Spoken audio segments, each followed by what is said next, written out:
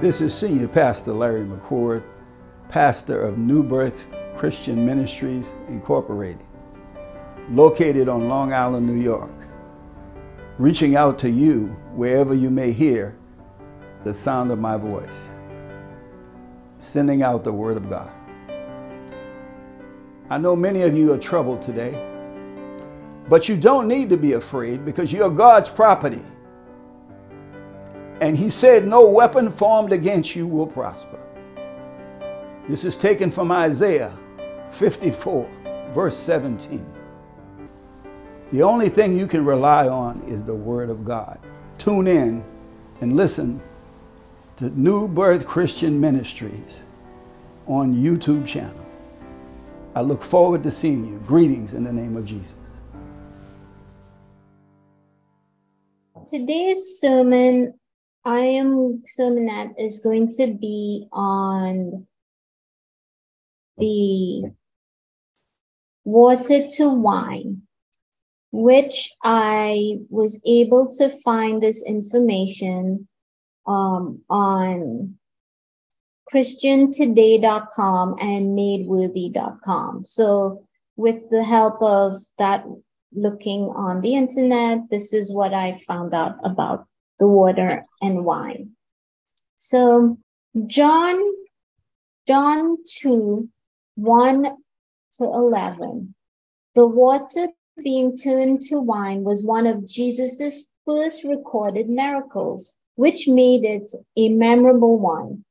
It carries for us messages that go beyond the apparent phenomenon that people witness that today.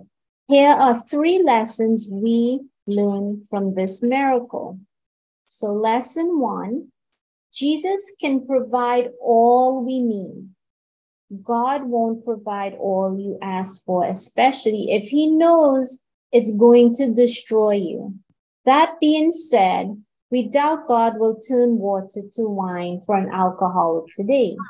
Water in these times was not the safest to drink. Wine was safer. It was watered down to make it more palatable and less toxicating. So it was easier for them to drink the wine so they didn't get sick by the water, because, the plumbing wasn't like how we have plumbing today, and the water wasn't filtered or anything like that. So wine kept them healthier, believe it or not. But He can and will provide miraculously for needs He knows must be met to empower you to pursue Him for His purpose. So John 5:14 says, and this is the confidence that we have towards Him, that if we ask anything according to His will, He hears us. The key is to ask according to His will and through Christ Jesus. But before we move forward, when Mary came to Jesus and told him that they didn't have enough wine, there was no more wine, Jesus turned to His mother and said, what is that my problem? That's not my problem. Why are you bothering me almost, And then she turned to the servants and says, do whatever he asks. But I wanted to bring to your attention that at this time, Jesus, the reason he was a little annoyed with his mom was he was putting off his duty that his father had asked him to do. He was trying his best to prolong it as much as he could, because once he did his first miracle, that means that now his journey for him to sacrifice himself for our sins was going to start. So think of it. I mean, we know what he did. He died on the cross for us. All the ridicule, all the things people said about him, telling him that what he was saying and what he was preaching was not the word of God. The Pharisees, of course, gave him a hard time. And think of you having to accomplish something, and every time you turn around, it's somebody telling you that what you're doing is not true. So he had a lot to do, and he had to prepare himself and get himself in the mindset that he was going to die for our sins. So now you see why when Mary asked him to do his first miracle, he was a little standoffish for her, but he was obedient to his mom.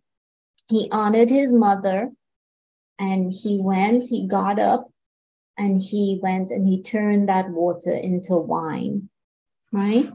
Lesson 2, stop focusing on the wine. When asked by his mother to do something about the shortage of wine, Jesus responded saying, "Woman, what does that have to do with me?" Which I said previously, John 2:5. This statement almost seems rhetorical. Why? Because the miracle had everything to do with God. So, what is your wine today? Is your wine maybe a job you want, finances you're praying for, a house you want to buy, whatever it is? Don't let it take your eyes off the person of Christ. Now, this is saying, that when we see that scripture, we always think of the miracle he made, the miracle that he performed. We're like, wow, he turned water into wine. That is amazing. But what it is we need to focus on is that Jesus is the miracle worker. This is the person you go to. You know, we don't go to God only for him to do something great for us. We go to Jesus, we go to God for him to help us with what we're going through, right? A lot of times we pray and we're praying for a house, and we're praying for this, and we're praying for that, and we're waiting on a miracle.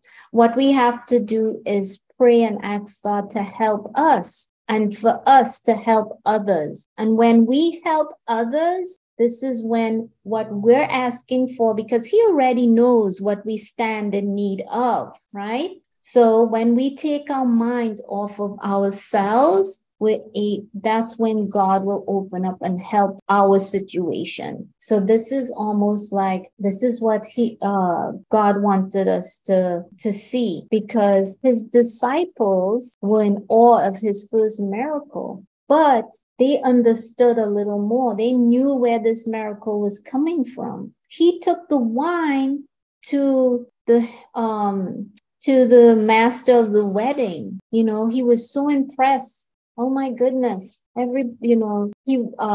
Usually they give out in the beginning the good wine, and then as everyone gets intoxicated, then they give out the watered down wine. But the wine that Jesus made, think of it. He took the molecules of water and changed it and made wine. Nobody, not one scientist could do that. So think of how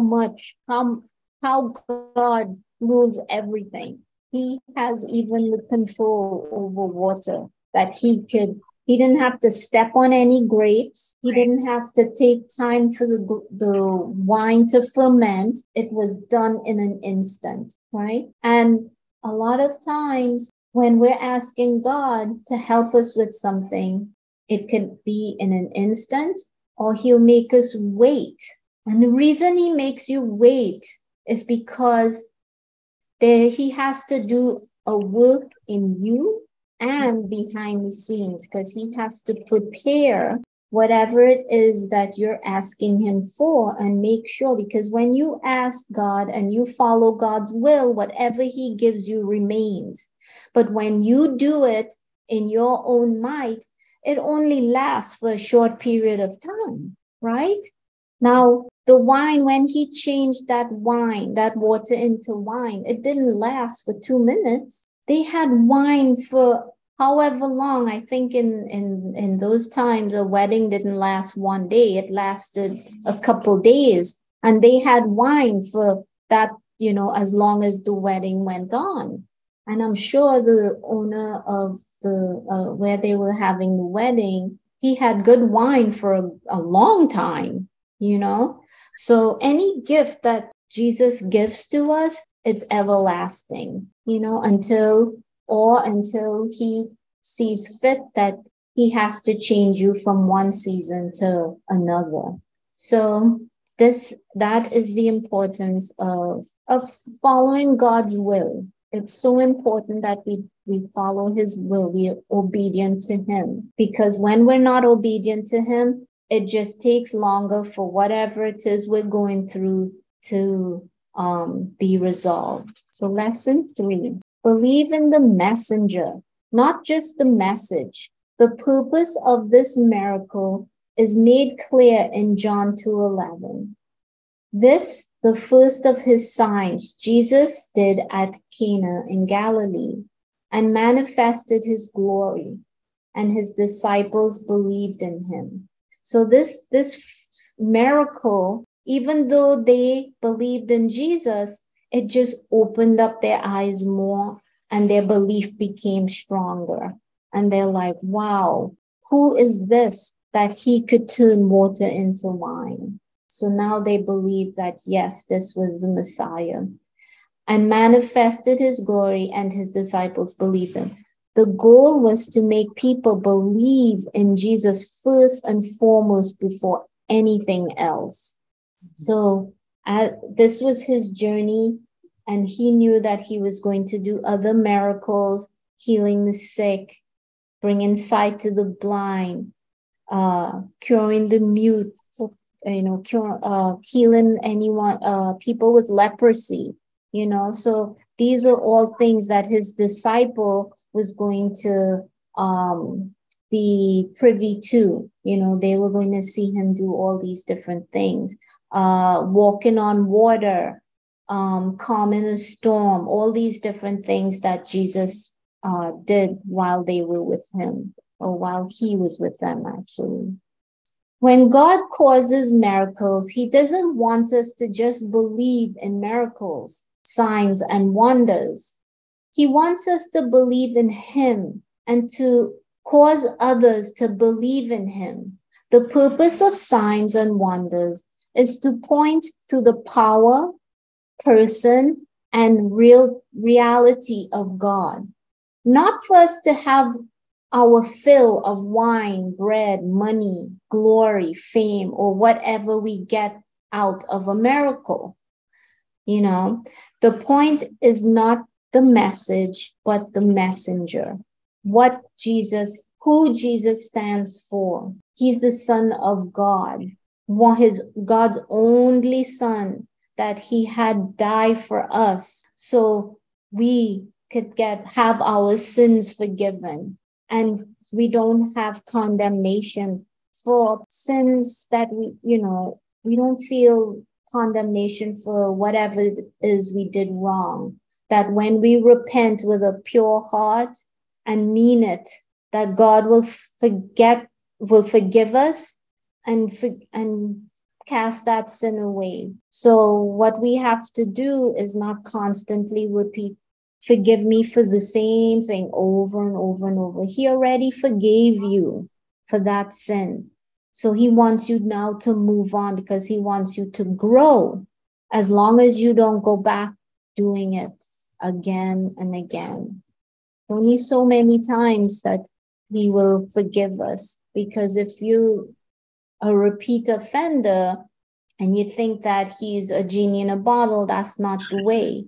You have to realize that once you ask for that forgiveness, he forgives you.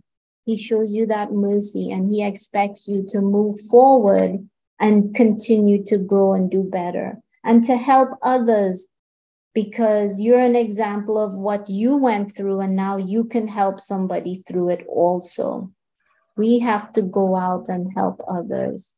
And through helping others, God will help us. And that's what he wants. And that's what he expressed to his disciples.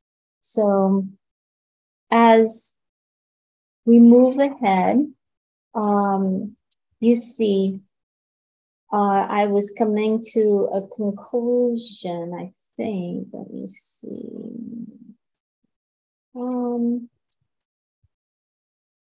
This was the part where Jesus was reluctant to participate and obey his mom, and kind of impatiently states, what does that have to do with me? And this is what I was saying before. My time has not yet come. Because think of it, sometimes when maybe you have, let's say, you're going to do your exam, your road test. And you practice, yes, you practice, and you drove around with your mom or your dad, or you went to driver's ed, and here comes the day and you're apprehensive because you're not sure of yourself. And you almost don't want to go take the test, but you have to do it. So Mary kind of gave him a little nudge. Yeah. So Jesus was trying to put aside having to do any miracles a little longer for his higher calling. Just like us, our first instincts are usually to resist for whatever various reasons. And for the most part, it's fear. Fear keeps us from wanting to move forward. Fear of the unknown, right?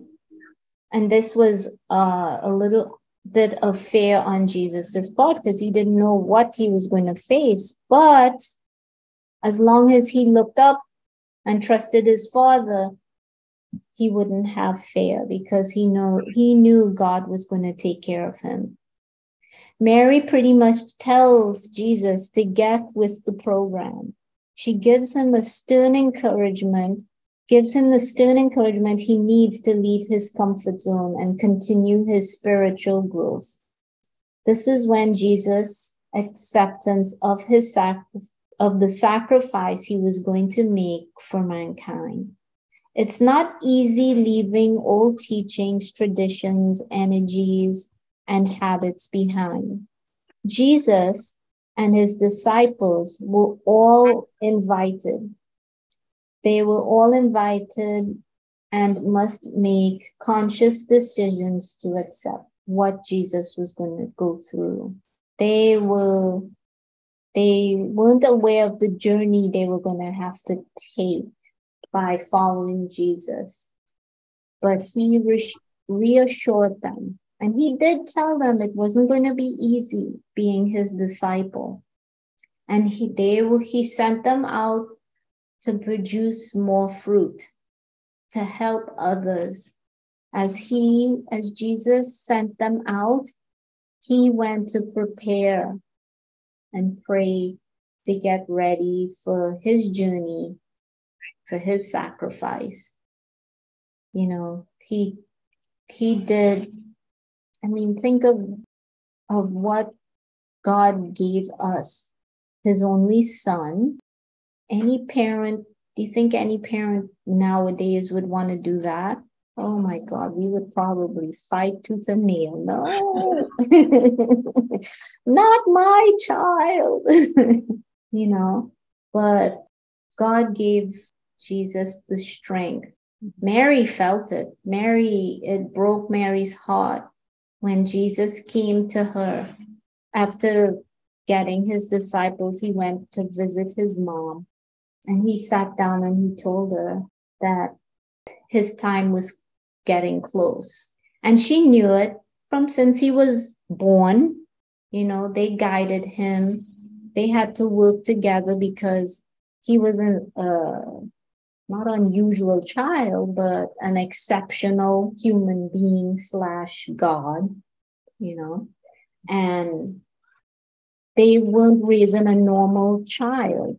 They were raising a child of God, and they had to learn themselves, because with a normal child, you do normal things, bump, bruises, discipline, that sort of thing. But by the time he was 12, he was in the synagogues preaching. And they searched for him for, I think it was 3 days. And when they came in, and he said, "I'm about my Father's business." And so Mary and Joseph had to learn what that meant. And then once they had to come together that, even though we have to raise this child as our son, he had very important stuff that he had to do, and they had to understand that also. But they were doing the fleshly thing of a mother and father, and Jesus had to do his godly thing, which was beyond the fleshly world. And they had to learn that also.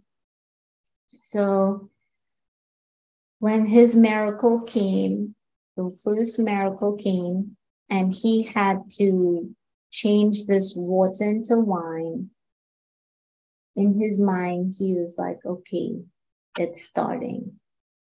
This is my journey to the cross. He had to accept that for himself, and his mother gave him a little nudge that you can't put this off any longer. You have to do it. This is the time.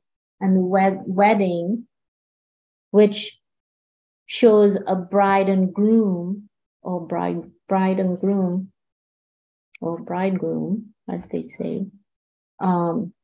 He was our bridegroom,